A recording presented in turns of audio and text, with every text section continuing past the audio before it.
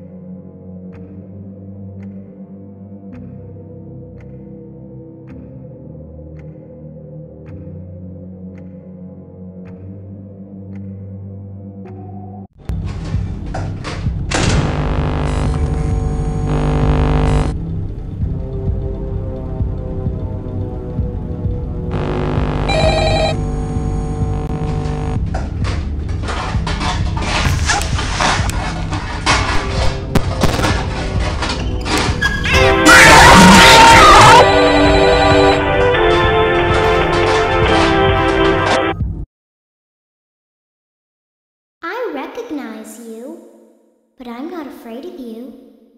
Not anymore.